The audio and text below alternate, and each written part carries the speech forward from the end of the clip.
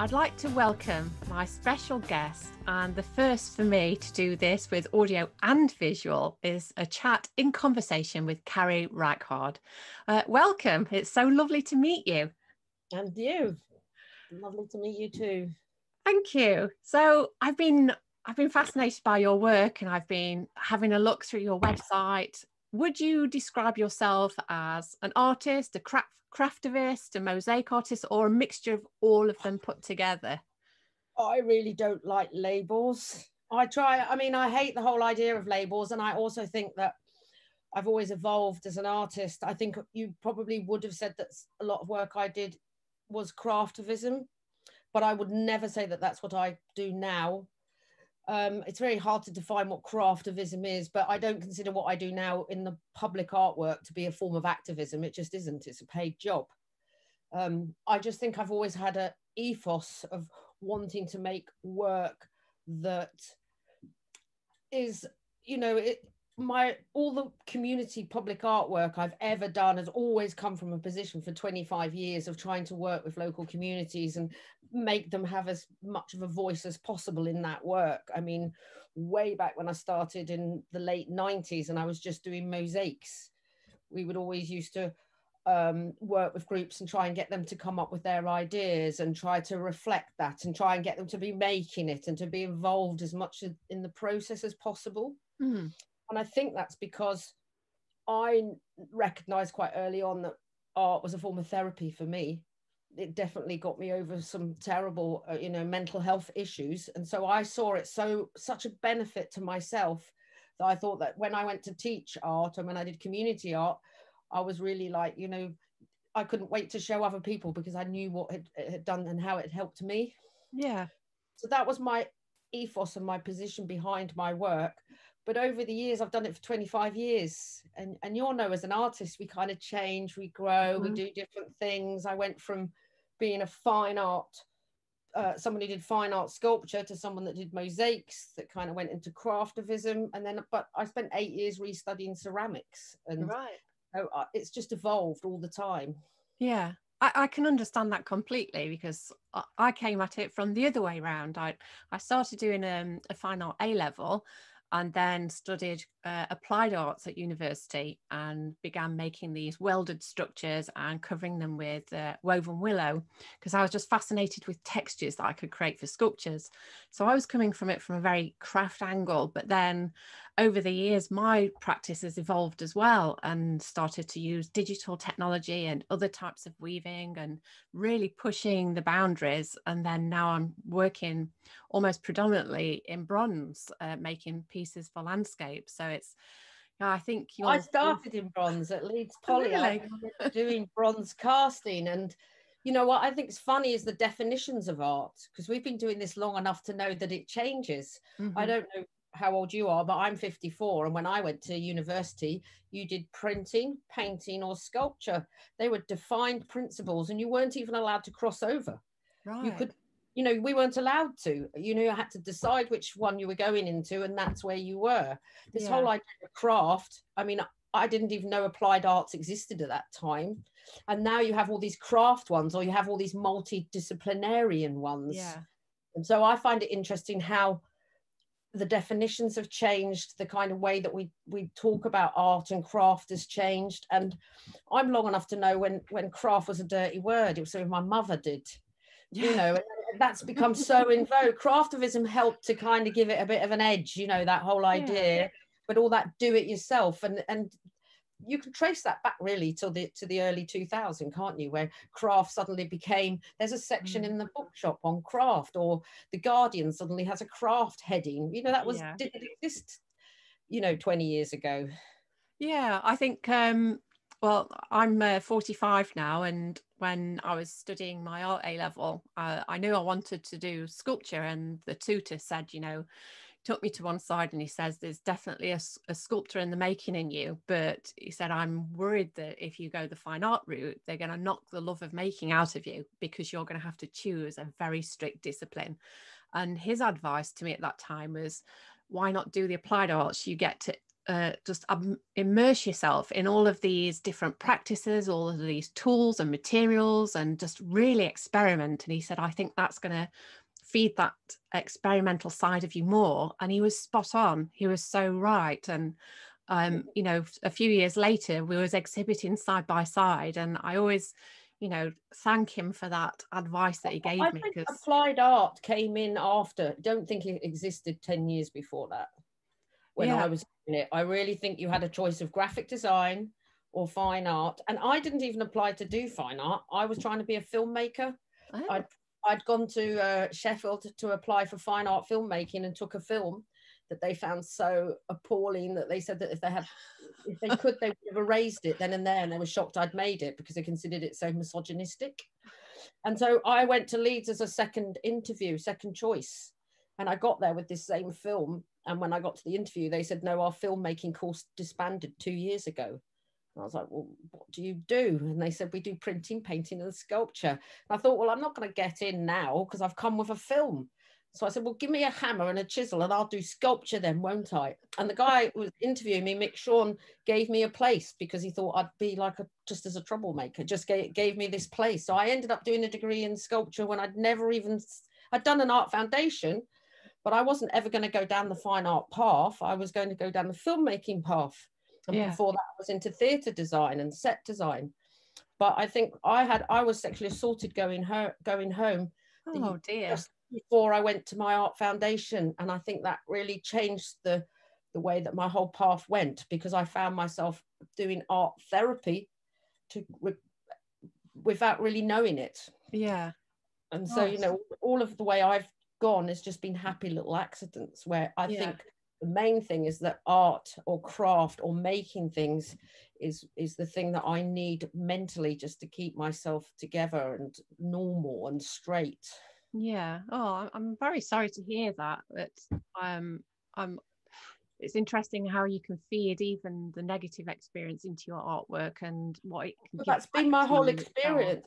My whole experience has been dealing with mental trauma and mental health has been through my ability to create.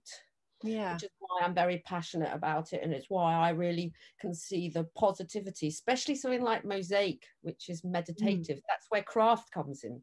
Yeah. That's where you get into the zone, isn't it, or the flow, Yeah. or you're engaged in something where you're creating, but you're also like, it's like the greatest meditation.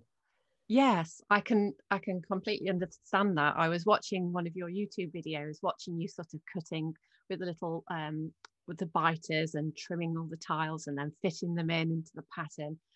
And I can see a lot of similarities when I'm weaving, you know, that you just get into that zone, you've got your materials, you've got your music in the background, and you're just so focused, you can lose yourself completely for hours. Well, this is what they say about the flow, isn't it, with craft? Yeah. That you can endlessly lose yourself in a meditative world, but you're always getting slightly better.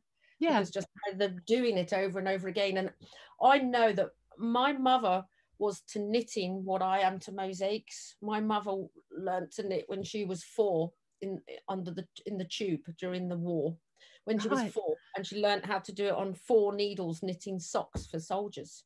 Gosh. My mum died literally knitting. You know, my mum knitted all the time. There was a time when 4 days a week she was going around all the shops in London teaching all the new people how to knit. And so she was obsessed with knitting. But I've realized that that's what calmed her down. She learned from a very young age to knit. And I think she was always upset that neither me or my sister wanted to knit. We hated it.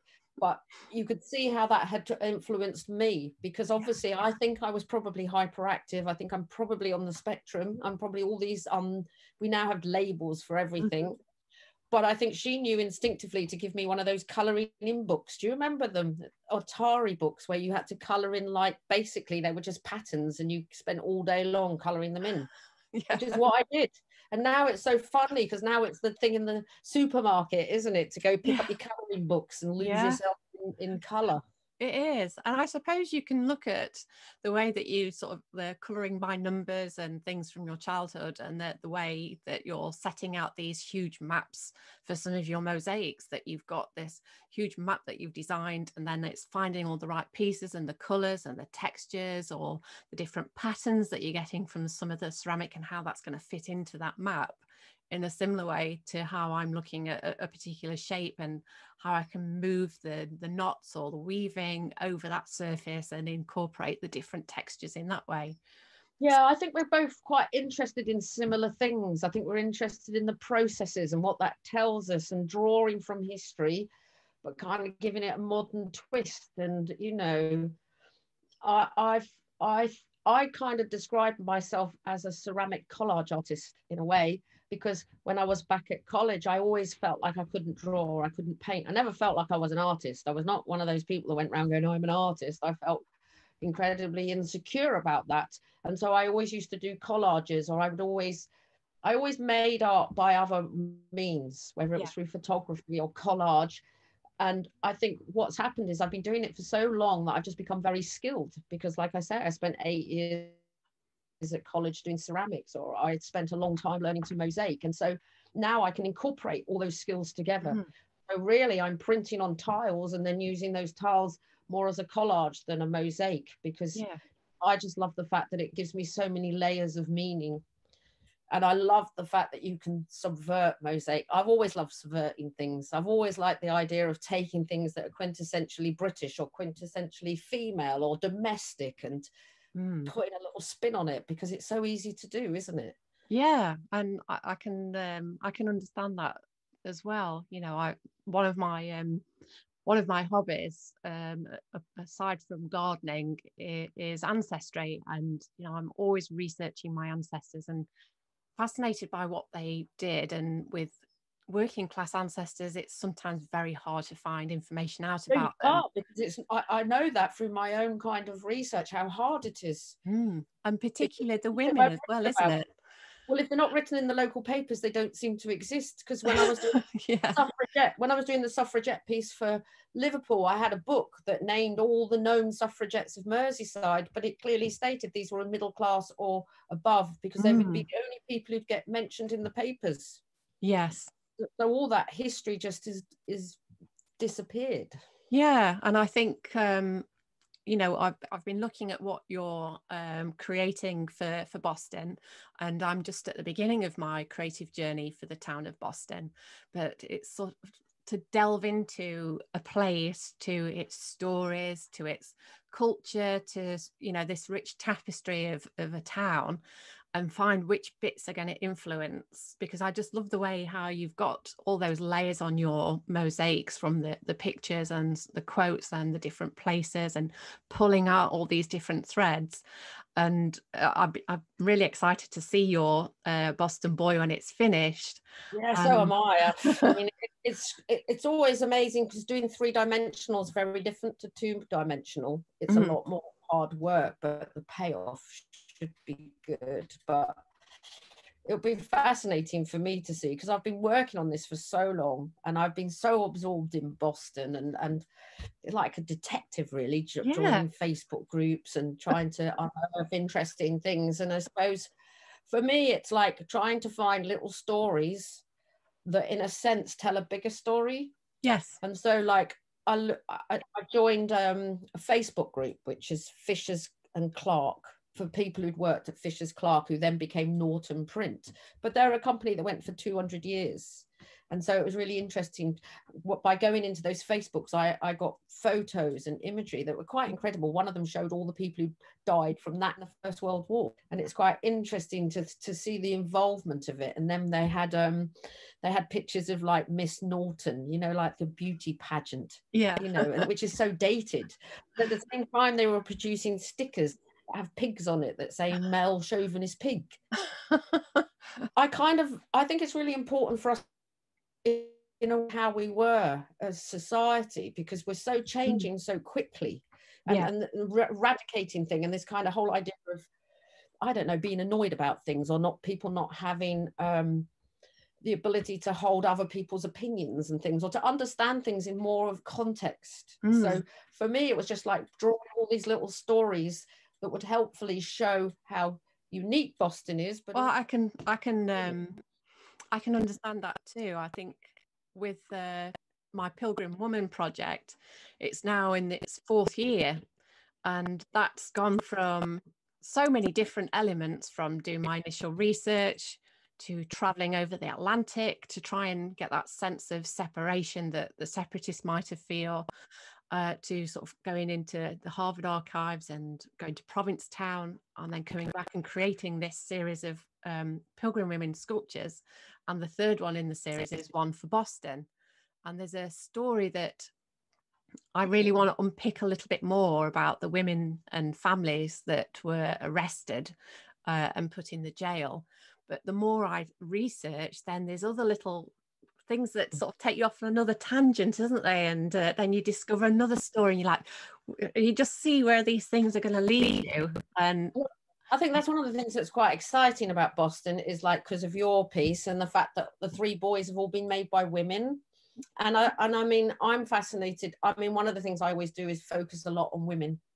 We're often sold a history that's not true. You know, we have to understand that women were women who did all the land in the war and all of those things. So I always try to bring out those stories that I think are missing. You know, unless you go into a museum and you see, but even there, it's always concentrated on men, isn't it? Let's face it. It is. Yeah.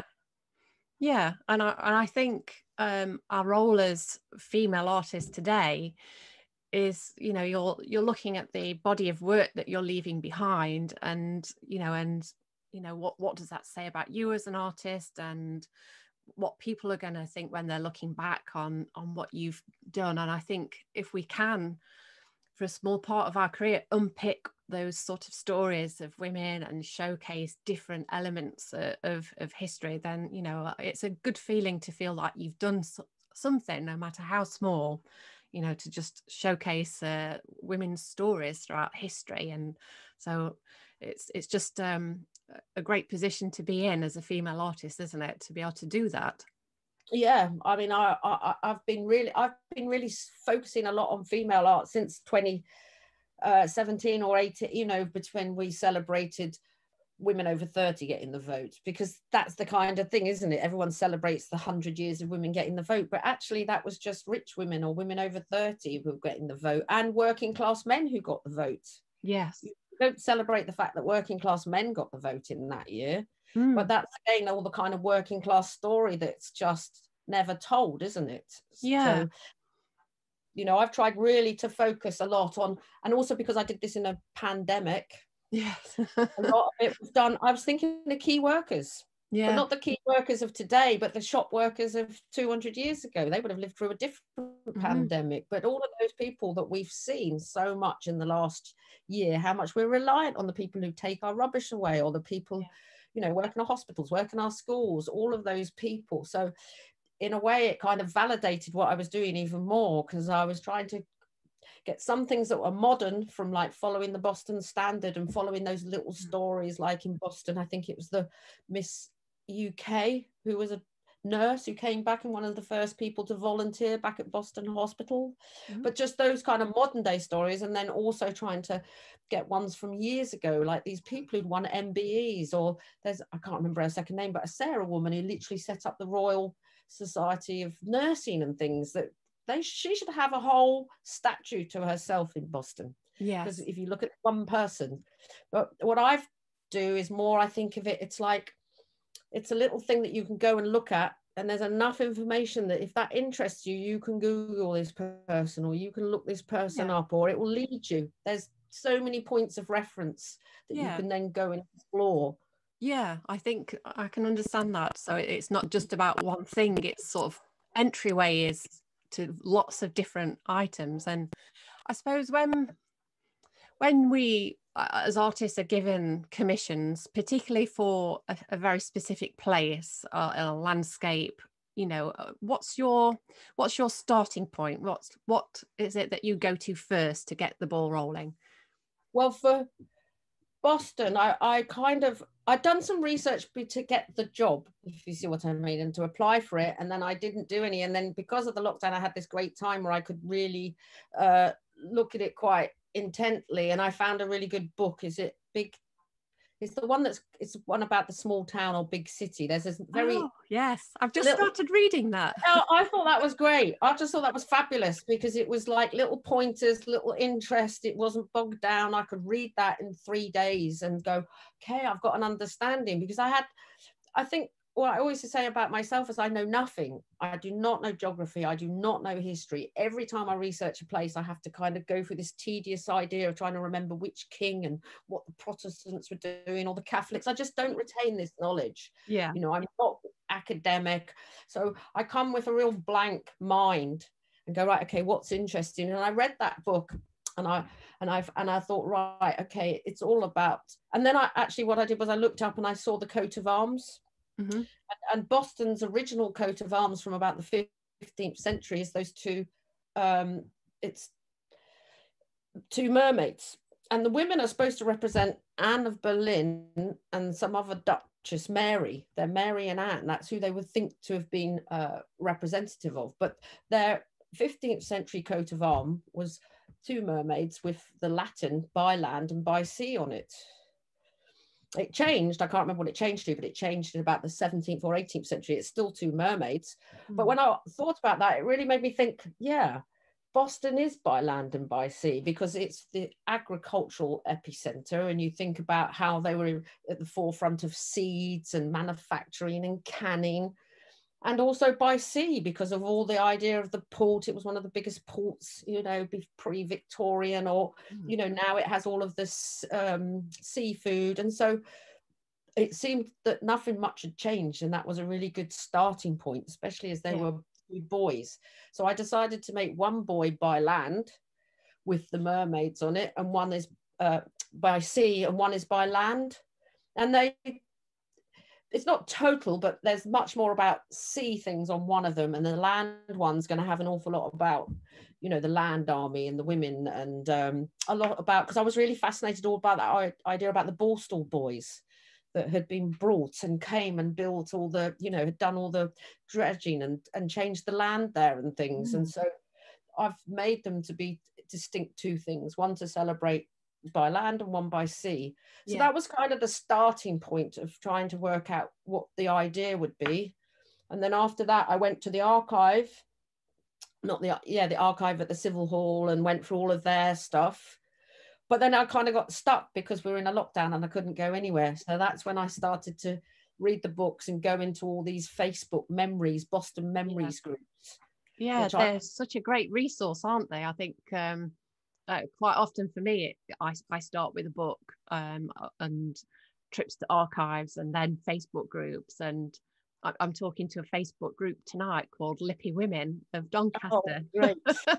I've been amazed by it. It was, you know, this isn't something this is something I learned through this job, really, because in the past I've always done things through archives and through local papers, and but, you know, the libraries are shut, everything's shut. So necessity is the mother of all inventions. So, but it turned out to be really amazing, because what I've tried to do is I've captured a lot of this via social media. So I haven't just lifted a photo, I've lifted the Facebook and their comments that run down it.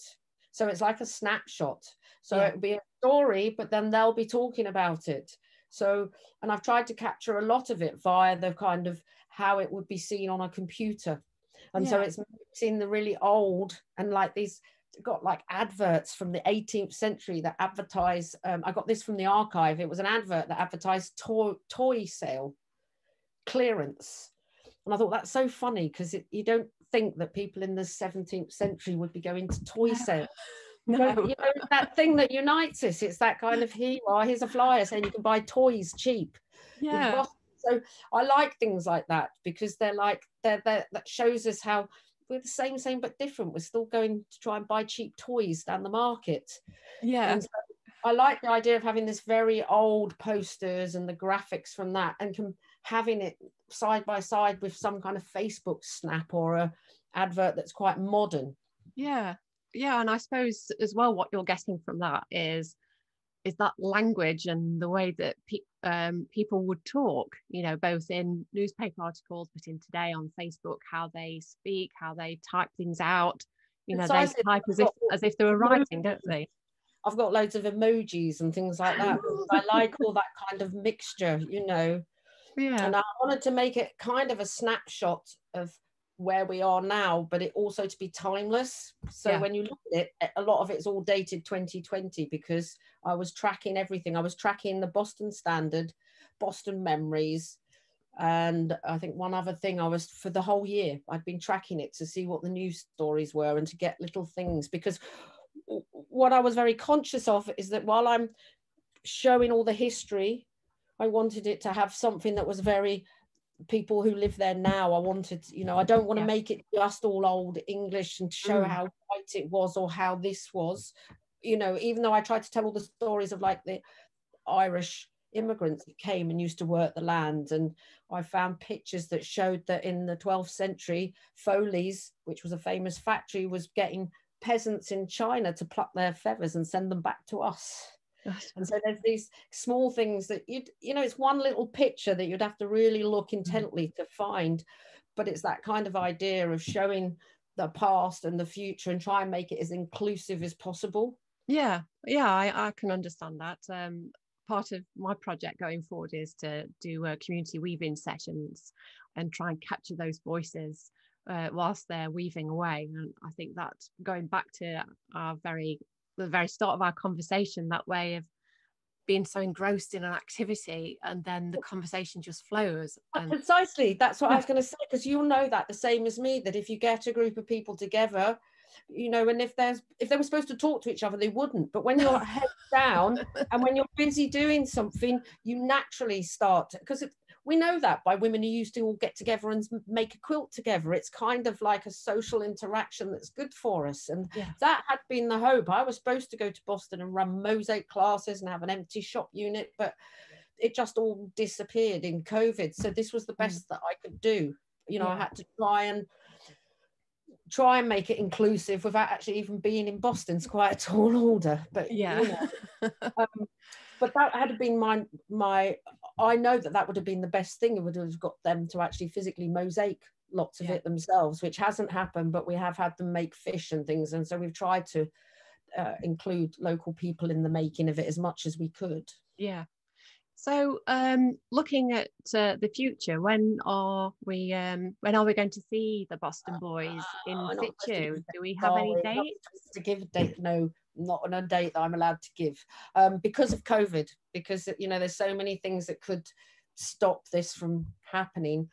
I believe it's going to be the beginning of July that it officially opens. Around that date. So if that happens, it'll be perfect, because it's June the 21st is when supposedly we get our freedom. So it would be really nice if that happens. And, you know, I'd be I just can't wait for it to actually to see what people's response is to it.